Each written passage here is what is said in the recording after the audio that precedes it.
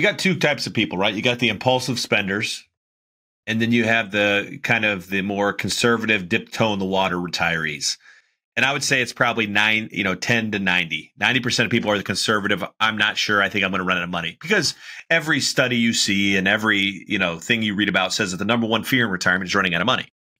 So anything that involves a splurge would invoke anxiety for 90% of the population that are retired. The industry has brainwashed them with fear for 50 years. So now all they've been hearing is, bacon is an extra $1. You're not going to make it. Gas is an extra $1. You're not going to make it. You're not going to make it if you don't put all your money in the stock market. You need 87% returns every year. You need to quadruple your money every 15 minutes, or you're going to be destitute on the side of the street. So people are so conditioned to be afraid. We have to basically pull them out of the crazy bubble and say, listen, here's why they're doing that. The only way they get paid is if your money is in the stock market taking a bunch of risk that you don't need. And the only way we can do that is show you with things like our roadmap and the income temp. We show them, look, if you spent the same amount of money you had last year, and you had the same amount of income you had last year in retirement, and we forecast it out with a little inflation, and we forecast out with some traveling, some health stuff, and we assume a very conservative, let's call it a 5% return. We show you what you have in 25 years. And we do that every year. And the reason it's not a budget. The reason we do it is one simple reason. I need to get you in the mindset, oh my gosh, I'm not going to run out of money.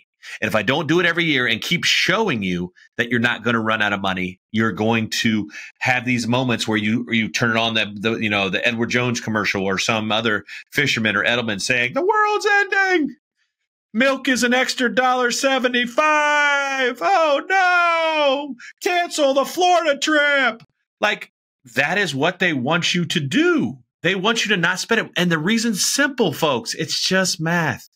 If you spend your money, they take a pay cut. If you enjoy your retirement, you take a pay cut. If you do any of those 4 splurges, they take a pay cut. There is a fundamental problem with the 1% AUM model, assets under management, that you're getting charged right now. It's like 90% of the public. And that's why I wrote Fire Your Financial Advisor, to expose this. It doesn't make any sense to pay off the zeros in your bank account, because it creates a conflict between you and your advisor. The advisor wants to make money. You want to enjoy your money, but you can't have both. And that is the inconvenient truth. That's why we believe flat fee pricing is the only way to do it right. Regardless of the zeros in your bank account, we charge a flat fee because we know it's the right thing to do. We also know that we're doing the same amount of work for each client, regardless of the zeros. And by doing that, we're violently aligned. I don't care how much money you spend. It doesn't affect me at all, subconsciously or consciously. I want you to go out and go on those extra trips. I want you to spend that extra, that extra dream car, that old 1970 Chevelle, the old SS 454. You know what I'm talking about, Randy. Go out and get that car. Go to Florida. And I can tell you something that hits home for me. So my dad isn't even 70 yet. My mom, sorry, Mom, you're 70. I just told the whole world. I know. Don't be mad at me. But it requires context. They've been retired for 5 or 6 years.